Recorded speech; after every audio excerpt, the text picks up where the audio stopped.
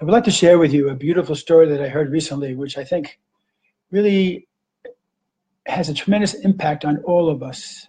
And I'll tell you why.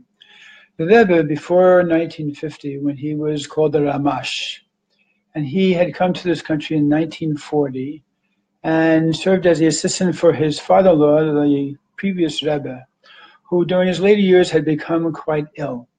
And this story was told by one of the rabbis whom had met the Rebbe as the Rebbe came down in the elevator from visiting his father-in-law. And the story goes like this. The Rebbe met this young student, at the time he was a rabbinical student, and told him, would you like to hear what I just heard from my father-in-law? And of course, the rabbinical student was very excited that he had an opportunity to hear this directly from the Rebbe. So the Rebbe said, I had a real dilemma. And the dilemma was when I came to this country in 1940, I decided I really wanted to try to reach out to fellow Jews. And I would bring people in from outside, and I would bring them to the minyan, I would put on tefillin with them, I would give them an aliyah to the Torah, and I would do various things with them to really try to be mekarev them, to try to bring them closer to Yiddishkeit. And a couple of the senior Chabad Hasidim, the rabbis, criticized me for it. And they told me that, why are you doing this? You're just encouraging them in what they're doing and what their way of life is, and the fact that they're not observant, and you're making them feel good about whatever status they are, not necessarily motivating them to grow and to become better Jews or more observant in different ways.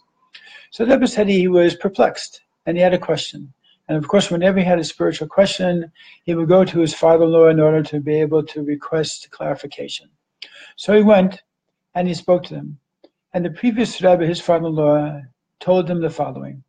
He said, God has many children. And just like a parent who has many children, our love to our children does not decrease or increase the more children we have.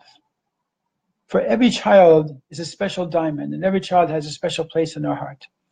And as a result, when one child comes along, though, who has a little bit of a problem, or perhaps has some special needs, whatever it might be, or requires some extra attention, then what does the parent do? It's not that the parent loves them more than other children, but the parent will spend extra time and try to really go the extra yard to do what needs to be done with that child. So he said that same thing applies to God's relationship with his people, that God has many children, and he loves every single Jew, and he holds tighter and dear every Jewish neshama, every soul. But sometimes there are certain neshamas, certain souls that for whatever reason, due to Hashgacha Pratis or divine providence, are like a tinuk shenishba. They're perhaps distant from their Jewish roots. Perhaps they didn't have opportunities to learn or to study. Perhaps they just got turned off by various circumstances. So they require a little bit of extra effort and extra time in order to be able to reconnect them and help them feel comfortable with their Jewish heritage and be side by side with their Jewish soul. So the Rebbe, the previous Rebbe, looked at the Rebbe and said to the Rebbe, I want you to behave like God. I want you to reach out to these people and go that extra yard and do what it takes to show that extra love and to be able to really make them feel part of the Jewish people the way they really are, but perhaps have not had the opportunity to really have that feeling come to the surface and feel it fully in their lives. And this was the lesson that the Rebbe received. And ever since then, the Rebbe never turned back. The Rebbe followed that advice and pursued what he knew in his heart was the right thing, but he only had questions because of the reactions of others.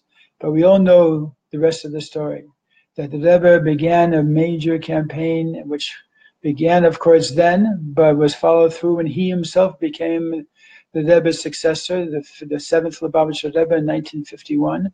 And as a result, thousands and tens of thousands and hundreds of thousands of Jews were the beneficiaries of that story, of the previous Rebbe advising the Rebbe how he should behave in his life. Have a good day.